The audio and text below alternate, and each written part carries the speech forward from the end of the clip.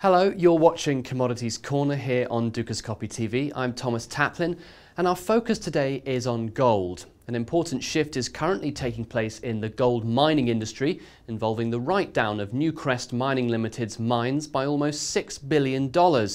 This will have a detrimental effect on competitors and could result in many other companies following suit.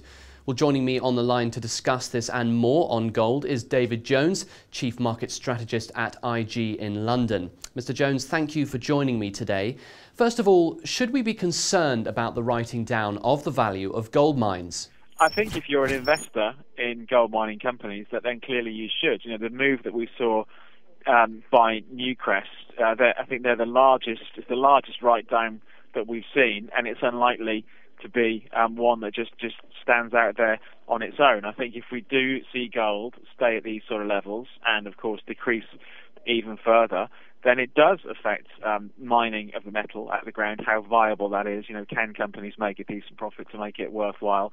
So I think we do need to be aware that we could see maybe not write-downs, but at least further weakness and less of an investor appetite towards gold mining companies. An analyst at Jefferies recently said, and I quote, "It seems obvious that a storm of write-downs is coming from the gold mining industry."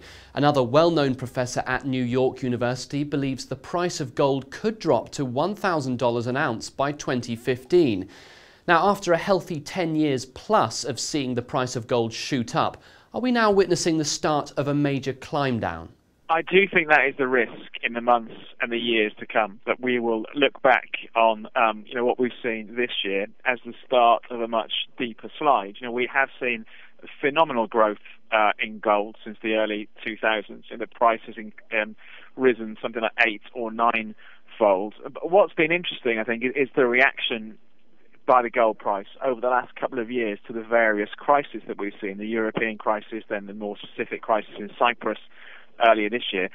Gold didn't really rally, and historically we have seen it as a safe haven. So I think the signs have been there for some time now that plenty of people thought, well, how much higher can gold go, even though global economies still look weak? So I think the fact that we've seen it move to 2-year lows, although some people will think, well, this is just a correction, I don't think it is. And I think the risk is we may well have seen the best for gold now. We've seen in the US hints that we're going to see less QE, which should help the dollar and put more pressure on the price of gold. So I do think a move back to $1,000 an ounce is by no means a ridiculous forecast at all. Because at one point in 2012, when we last spoke, you predicted the price of gold would break through the 2,000 barrier.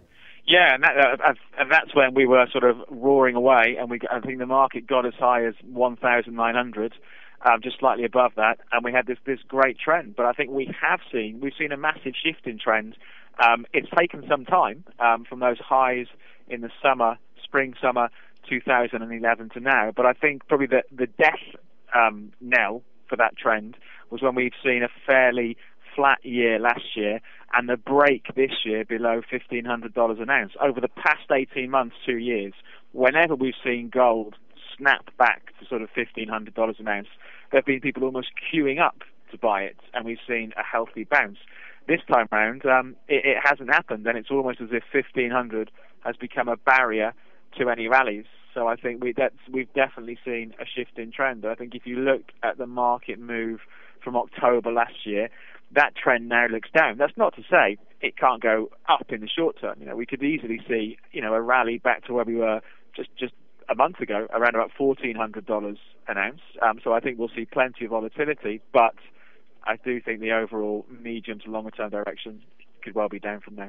Which do you believe will have the greatest effect on the price of gold, out of China's slowdown or the Fed's scaling back of its monetary stimulus measures? I think it's a combination of all of those things, plus the feeling that it has gone far enough over the last 10 to 12 years. I don't think there's not one thing I think that's going to push gold lower.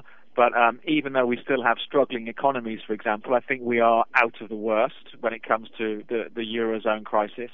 So I don't think there's maybe the reason for a safe haven there. We're seeing, relatively low levels of inflation around the world. So again, there's no need to buy gold as a hedge against that. So I think it's a combination of fundamental factors, stronger dollar, slowing down maybe from China, not much inflation, not much panic around the world, that will turn people away from it. So I don't think we'll wake up one day and find it's dropped 15%, but I think it'll be more of a grinding move down over the months ahead. Finally, is there anything else you'd like to add before we have to wrap up, Mr. Jones? There are people in the market who are, absolute committed gold bugs, and you hear talk from some of these people of $5,000, $10,000 an ounce. And I think one of the problems is when we've been through a market like the last 10 to 12 years of gold, where it goes up all the time, many people almost get wedded to the idea that gold can never go down. And I think it's a very dangerous attitude to have. There've been plenty of examples over the years